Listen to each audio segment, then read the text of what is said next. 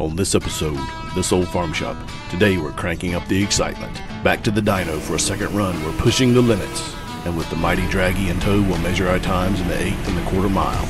Join us for an adrenaline-fueled episode you won't want to miss. This Old Farm Shop, where horsepower comes alive. Subscribe and follow us for more incredible automotive adventures.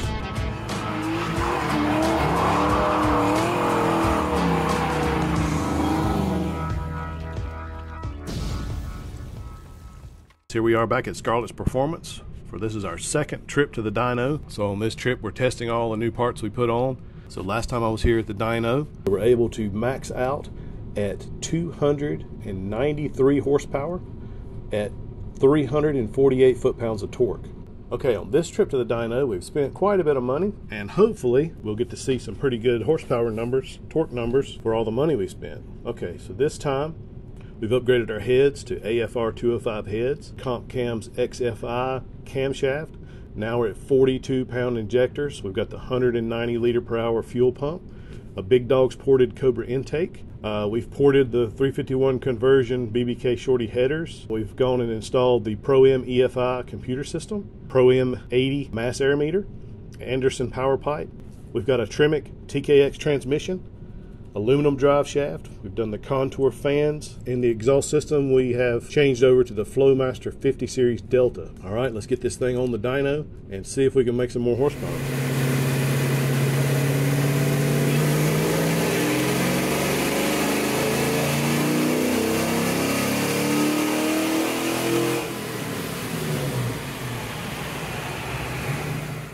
So we did 4 runs. He was a little concerned about the AFR gauge there on a couple of the runs, and he cut short.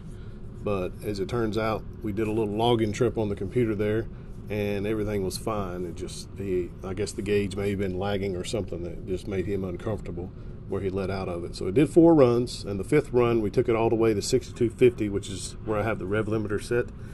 And our max horsepower was 345.87.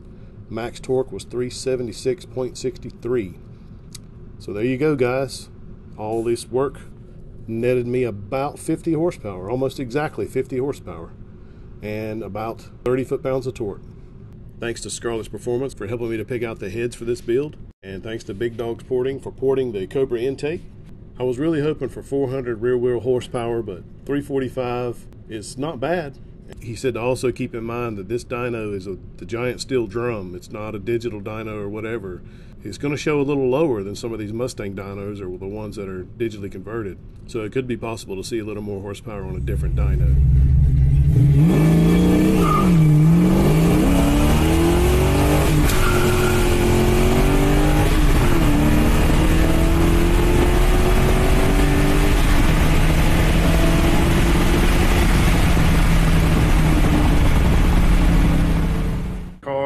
Pretty much useless in first and second gears. 60 foot times on the street, about 2.38 seconds. Now I know that's, drag strip obviously is the only place you're really going to see less than 2 seconds. Even using the ProM's traction control, it's still just spinning like crazy. The one thing I've noticed about ProM's traction control is there's a little dead spot there in first gear when you're first starting off. Of course the wheels are going to spin, but it just kills the motor a little too much.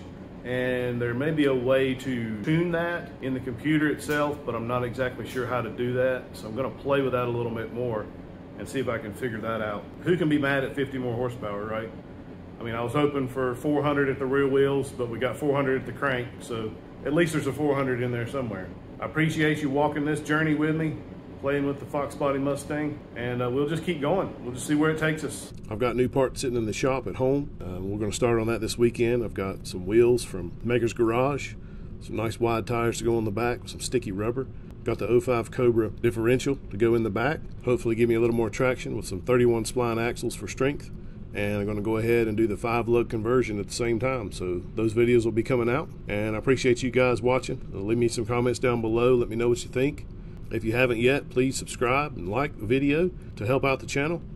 And thanks you guys for watching. You have a great day.